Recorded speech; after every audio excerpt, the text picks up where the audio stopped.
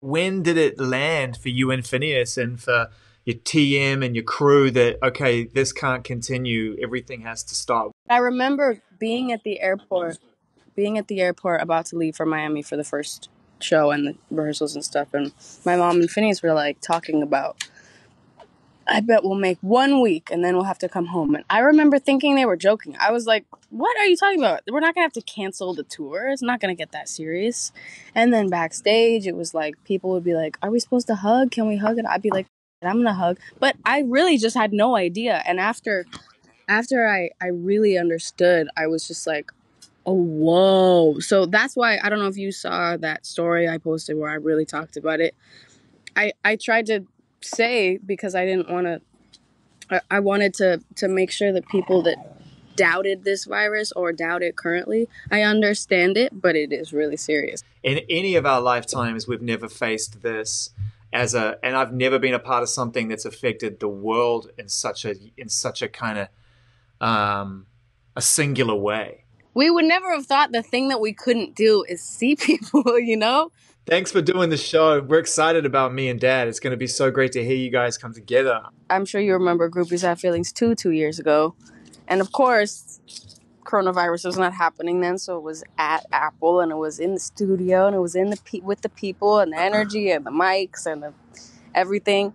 And I'm sure you get it because you have to be doing it right now. It's different at home. It's just different. It's like it totally gives you a different vibe. So that was a new thing for me. And Dad had never done it before. New for me all the way. Dad was just hyped all around, but it was really fun. I think the best episodes will be later because the first one was our first go at it, and I think it'll get better. I think maybe we blabbed a little too much.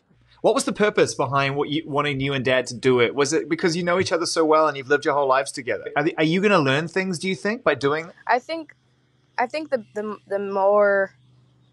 the reason for me, I would say there was a lot, but I think I've just talked so much about my dad's influence on me with music and the music that he played us growing up.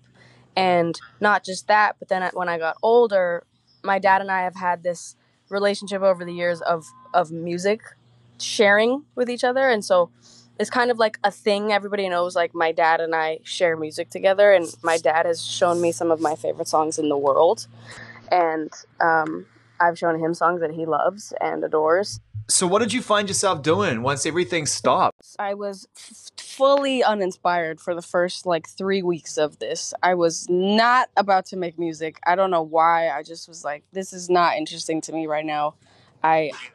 It was annoying though, because it was like, that's the kind of thing you want to be doing in quarantine, but I couldn't. I don't know. I wasn't feeling it. To be honest with you, I didn't get to have.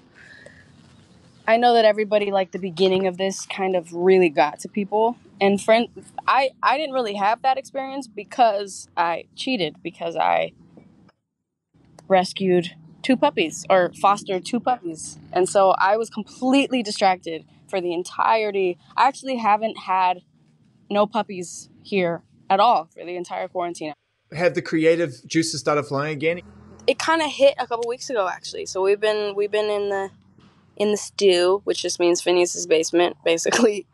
And we wrote a whole song, in its entirety, an entire song, which is kind of rare for us. And I really love it. It was exactly what I needed to say when we wrote it. What are you doing with your energy now? I mean, we got Young T and we got Bugsy up in this playlist. Yeah, it's me missing moving, and dancing and being in a car full of people and listening to music way too loud and singing all the words. What else did you take for granted before all this happened? I mean, everything. Touring, shows. I think just being in an arena full of people. Oh my God, being attacked. I made a puzzle that I sell now on my website, and it's a picture from a show I did at the United Center in Chicago last year. And it's just this picture of me just right in the middle, and, everybody in the crowd, 20,000 people with their lights up. And it just, every time I look at that picture, I'm just like, God, that feeling does not exist anywhere else.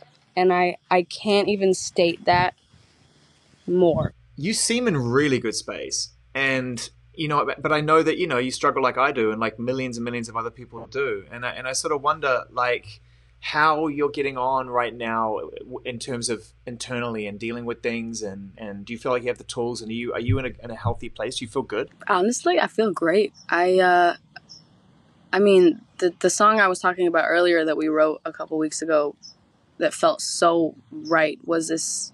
I wish I could sing it for you, but I can't. But it was just about, there's this part of it in it that was I just needed to say this, which was, I know I'm supposed to feel unhappy right now because of this break and because I'm not seeing anybody, and it's like I feel like there's this kind of thing that I feel like is floating around of like you're supposed to be missing people.